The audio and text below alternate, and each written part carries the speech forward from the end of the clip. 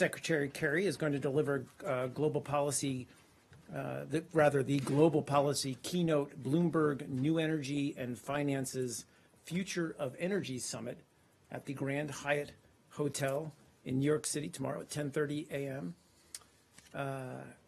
His remarks will focus on the link between energy choices and climate change and the path forward in the wake of the historic Paris Agreement and the transition toward a global low carbon economy.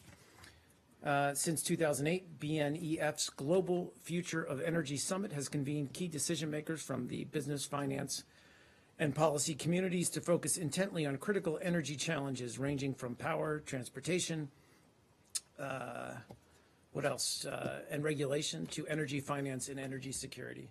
And just FYI, that speech will be live streamed on state.gov.